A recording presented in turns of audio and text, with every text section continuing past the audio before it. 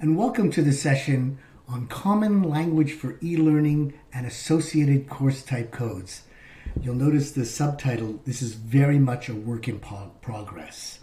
And so we welcome you along with our journey at York as we try to figure out modes of delivery and how to communicate them and how to optimize them and how to advantage them. From an outcomes perspective, these aren't outcomes that necessarily you will achieve by the end of the session, but these are also ones that we're working on at the same time. And that's really about envisioning a framework for emerging modes of delivery, considering the implications and challenges of changing the associated course type codes. Things like lecture, BLEN, remote, whatever your registrarial codes for different modes of delivery are. What are the implications of changing those and creating within a framework of emerging modes of delivery in a post-pandemic landscape? And then a bit about how do we actually develop a consultative process for changing current practices and current policies. I have to say, my name is Peter Wolf. As an introduction, I'm a higher education advisor, and one of the initiatives I'm working on, very, very pleased to be doing so at York University, is with Will Gage, who's the Associate Vice President Teaching and Learning, and Darren Fernandez, who's the University Registrar. And they've asked me to lead this initiative and also to lead this presentation. And it's a project that would be difficult to get to in the current operational era of returning from the pandemic, but it's one that York has recognized as important in terms of moving forward in finding a way to articulate emerging modes of delivery and aligning them with course codes used by the registrar, the scheduler, instructors, and students that all have very specific meanings. That's really why we're here. We know that the pandemic has the potential to be transformative in terms of how we offer opportunities for teaching and learning in different modes of deliveries. And so what we really wanted to do was use this as a teaching moment, as the Chief Learning and Innovation Officer of the American Council on Education suggests, to think about how we can create a space to capture these emergent modes of delivery, but also then to be able to articulate the differences between them and to be able to do so in a way that makes sense administratively, educationally, and all the other ways that matter in a university. And so being able to schedule and communicate different course components of different modes of delivery becomes a challenge when majority of our experience at the undergrad level in many of our universities, and certainly at York, is the residential in-person LECT, lecture. This is really not about responding to the pandemic. This is really about trying to prepare for emergent modes of delivery. We don't know what's going to stick. Is remote going to be here 5 years from now? What is HyFlex? Where does HyFlex? What's hybrid? Where's hybrid? Where's blended? What's the difference? All of that. But we wanted to create a framework for those emergent modes of delivery to be able to surface. So in order to do that, we had to update York's already existing Common Language for eLearning document that was created in 2014. And we wanted to then update and align the course type codes that are used to indicate modes of delivery.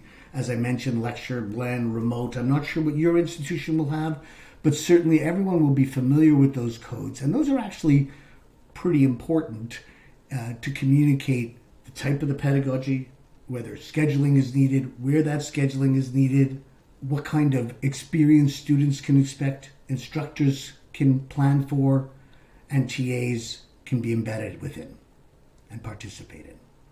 And so it's really the blending of those that we are really working on for this experience, for this initiative. Process to date has largely been conceptualizing what a framework might look like. We've certainly reviewed the literature. I've been engaged to see if we can develop a framework, and I'm going to talk about that framework. It's based on locations and timing of learning as variables, and I'll talk about that in just a minute. We've talked, obviously, the Registrar and the AVP, Teaching and Learning, Vice Provost Academic, the Provost, Associate Deans, Teaching and Learning Council. This conference is one of the ways we're reaching out to find out what other institutions are doing in this space as well. And then coming out of this, we're developing a more formal university-wide collegial process that's yet to be determined. So this is right at the beginning stage where we want to frame this process and begin to engage our colleagues with it. Where is York right now? What you're looking at here on the left is the diagram used in 2014 to describe e-learning strategies: face-to-face, classroom aids, computer, laptop instruction, web-enhanced learning, blended learning, and fully online learning. Boy, that feels like a long time ago where these were the most prominent e-learning strategies.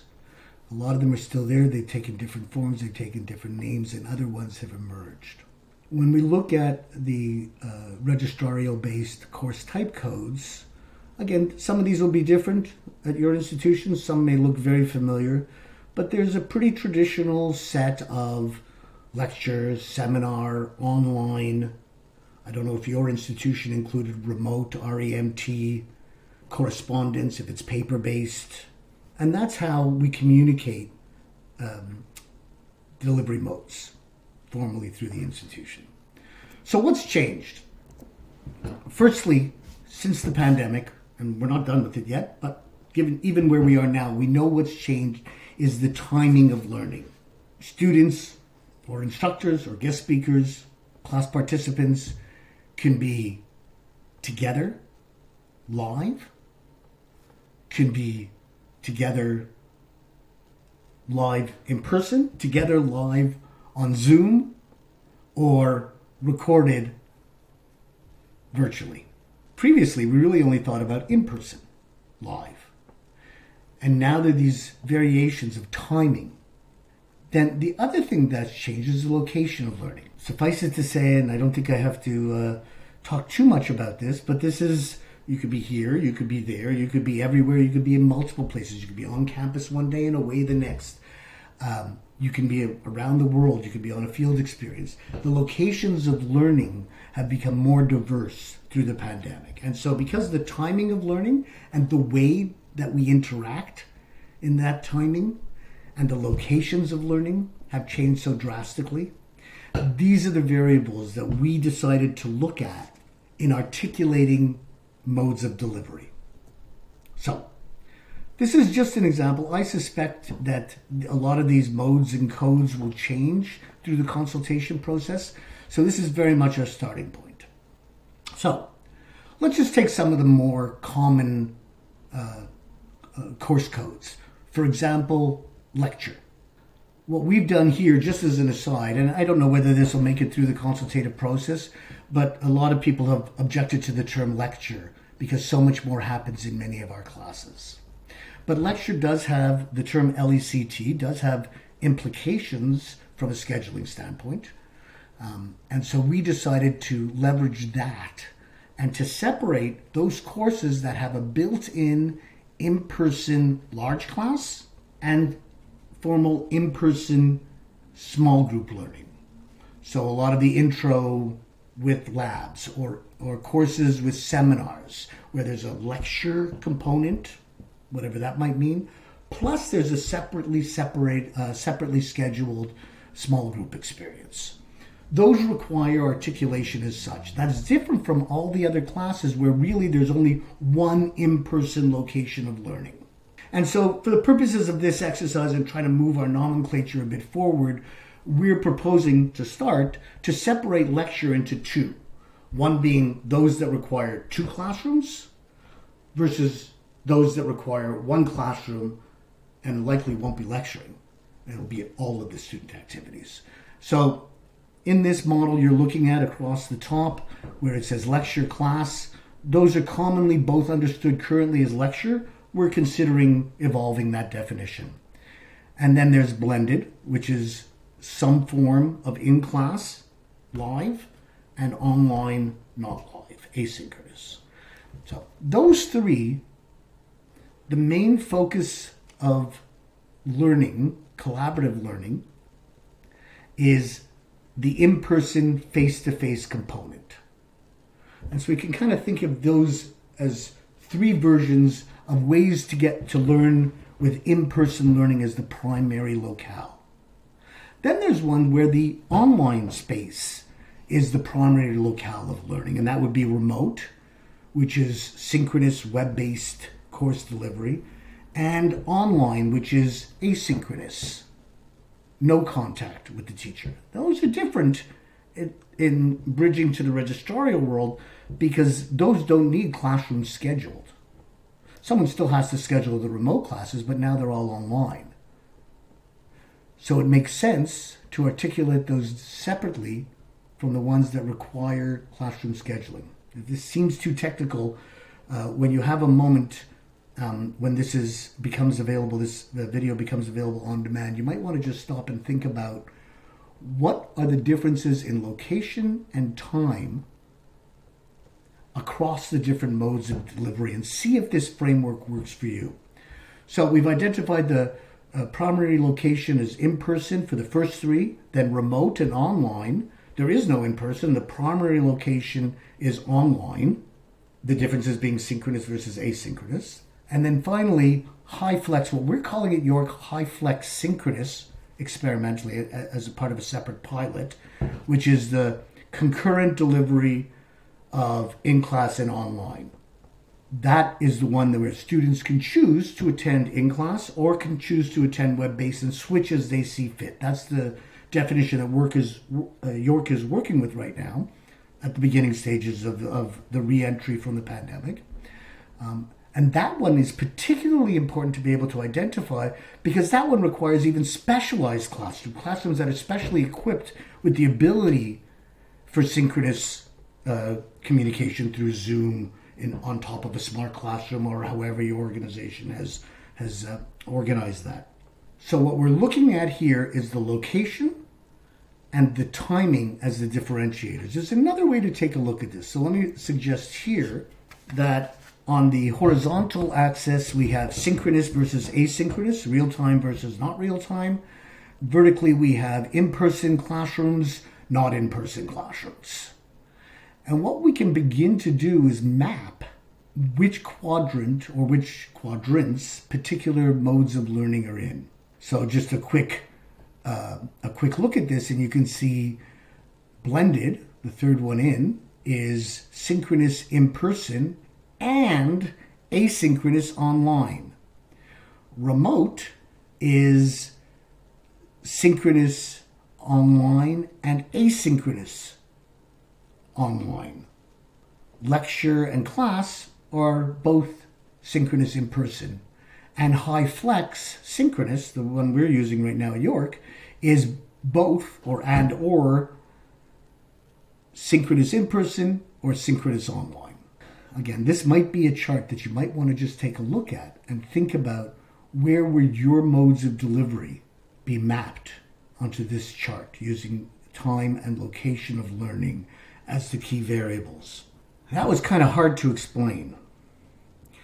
And the reason is that we don't really have a metric by which to articulate what happens when.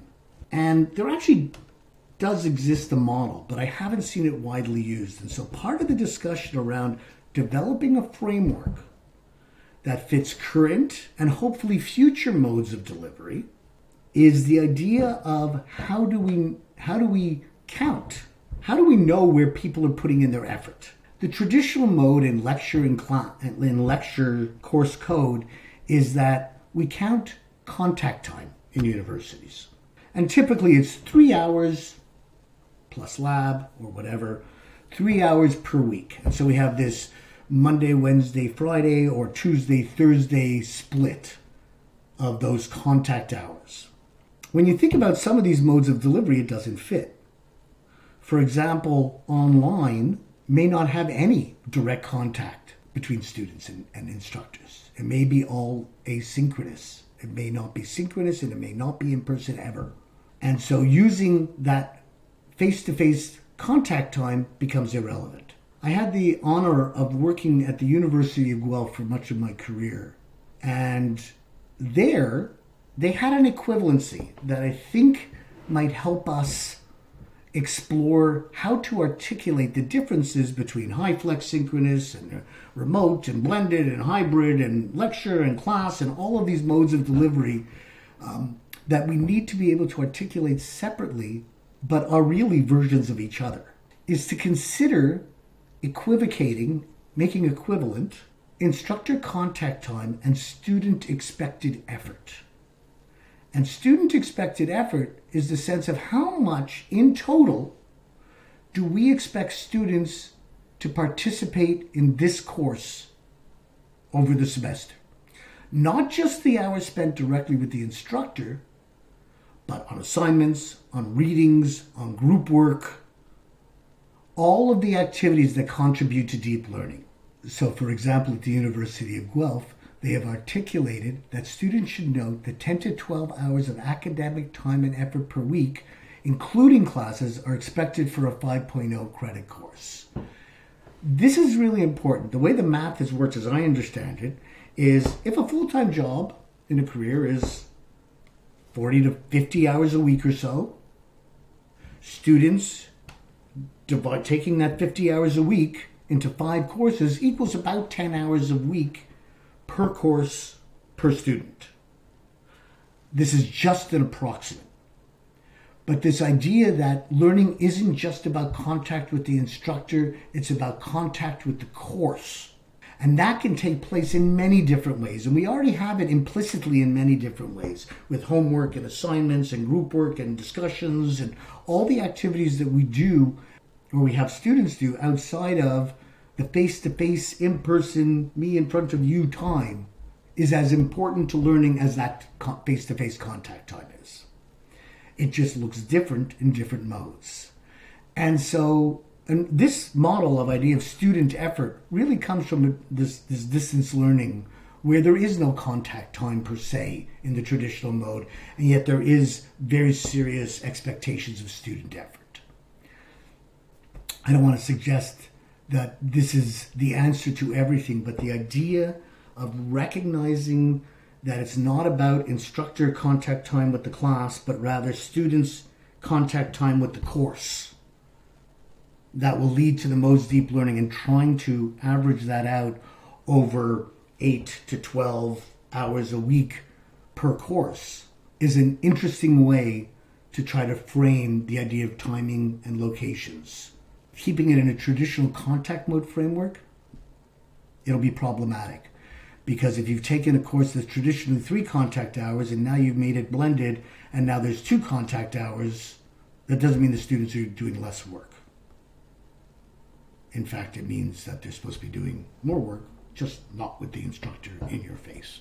So, as you can see, there's some tensions there. And articulating expected student effort as an alternative or as an equivalency to instructor contact time is a conversation that we're going to be engaging in, I suspect. It's not a given. I think that there's lots of implications. It's certainly one of the tensions. It's helpful, but it creates potentially some expectations and some challenges on its own. So we're going to surface some of those challenges and some of those opportunities during the next process of consultation.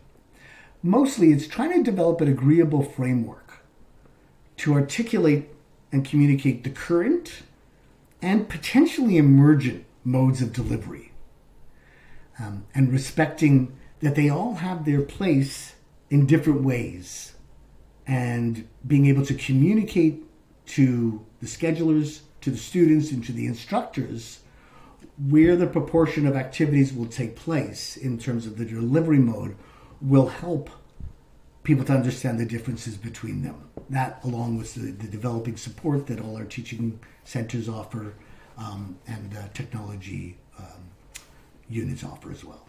One of the big challenges is we're not trying to break the system. We're trying to evolve it. We're trying to respect traditional and widely understood nomenclature while attempting to update the language and to further define them. And that's a bit of a challenge. Some people would rather get rid of LECT as a course code altogether, while others say, it's what we know, and everyone understands what that is. So we'll see how these things play out. One of the other issues is obviously balancing instructor workloads and effort needed for equitable teaching and learning. We've talked about student effort. We also are going to have to talk about instructor effort and workload as a result of this. So these are tensions that will be, I suspect, will be playing themselves out in the next phase of our consultations, and we're already aware of them and looking forward to digging deep. As I mentioned before, the next step is a campus-wide collegial process. What I presented today is in no way beyond a starting point to engage the community. We've created a draft document that's now going to go into this collegial process. Hopefully we'll be involved in it as well and be able to influence how that evolves as it works through the university. Thank you for your time and have a nice day.